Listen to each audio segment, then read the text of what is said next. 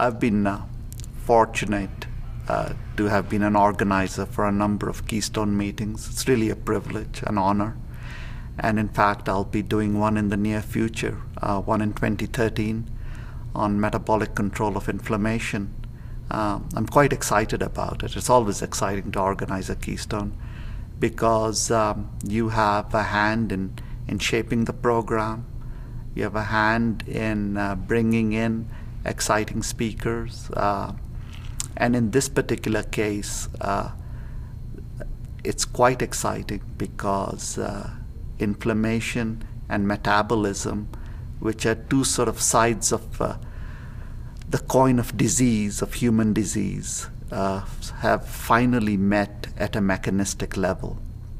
So we knew for a long time that altered metabolism could lead to inflammation, and the other way around as well. So altered inflammation could lead to disorders in metabolism. But mechanistic insight into that relationship was lacking till of late.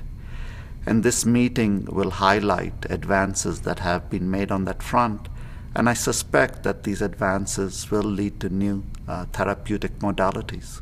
This particular meeting that I'm organizing in 2013 on metabolic control of inflammation will be attractive to a lot of investigators. It'll be a cross-disciplinary meeting ranging from immunologists to endocrinologists to biochemists who are interested in cellular signaling.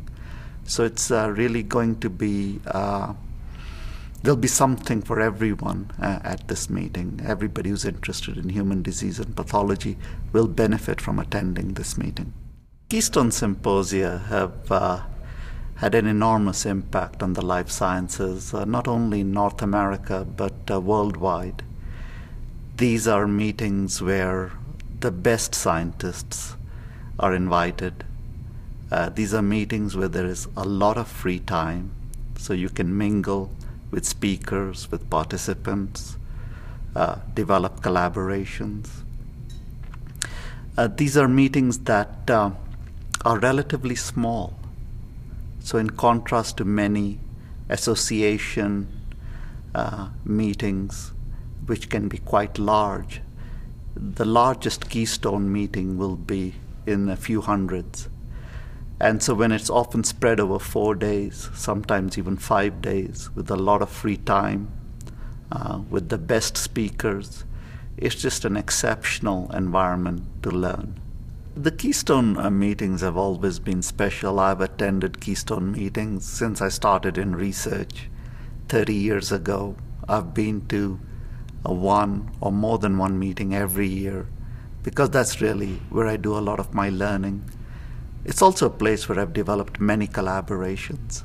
It's really that free time that one has at a Keystone meeting where one can mingle with the speakers, meet potential collaborators. That's very special. So the size of the meeting, the venue, so that you actually have a captive audience at a Keystone. People are not wandering off after their talk generally. So that's very special, and nobody does it better than Keystone. They capture that sort of essence of scientific communication, what it means to be a scientist. And so I've benefited enormously over the years, and I hope to come to many more Keystone meetings.